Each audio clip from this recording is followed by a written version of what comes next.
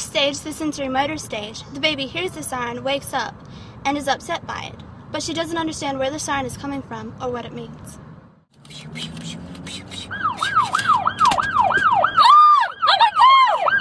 Pause. In the second stage, the child hears the noise and knows that it's a siren, and that the siren usually means something bad, but it doesn't yet associate what that means.